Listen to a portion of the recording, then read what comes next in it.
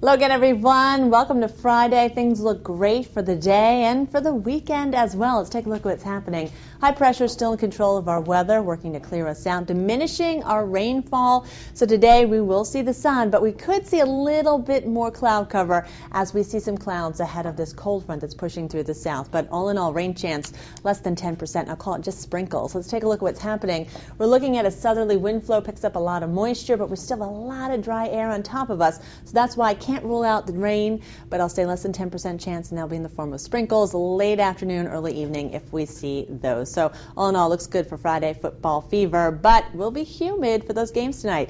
88 degrees is where we're going to top out today. 88 for Sarasota, Venice, and Inglewood, also Northport. 89 Port Charlotte and Punta Gorda. 86 Boca Grande, and 86 in Lombok Key. Depending on the cloud cover, if we see less than anticipated, those numbers could go up even more. So yes, it is another warm day. Now, across the state, we're looking at 89 degrees for Tampa today. We're looking at 90 in Fort Myers, 89 Orlando, 84 Tallahassee, and 86 in Key West and Miami. Miami, slight chance of some showers. Winds out of the south for boaters, seas 2 to 3 feet. There's a light chop if you head to the beach. Water temperatures are cool, 76 degrees. UVA is a 7. Taking a look at the tropics, we do have that area of thunderstorms and clouds over the Bahamas today. We've been watching that for since yesterday, and it has diminished today. Also diminishing that area of low pressure over Nicaragua, Honduras, and Costa Rica. So less than 30% chance of these developing into anything we need to worry about. Although as they track westward, that could increase our rain chance come the beginning of next week. And we'll take a look at the 6-day outlook just ahead.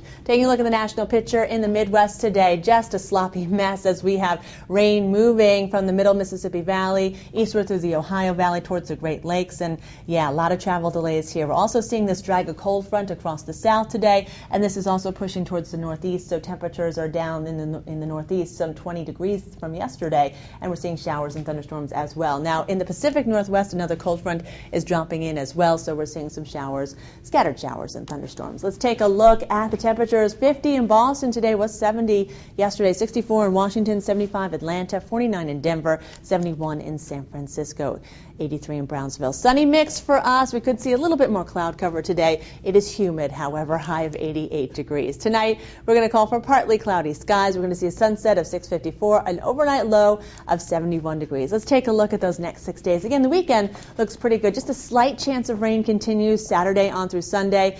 And then Monday, that's when we see that increased chance of rain. The beginning of next week, our rain chance is up. That's a look at your forecast. Thanks for logging on to Herald-Tribune.com.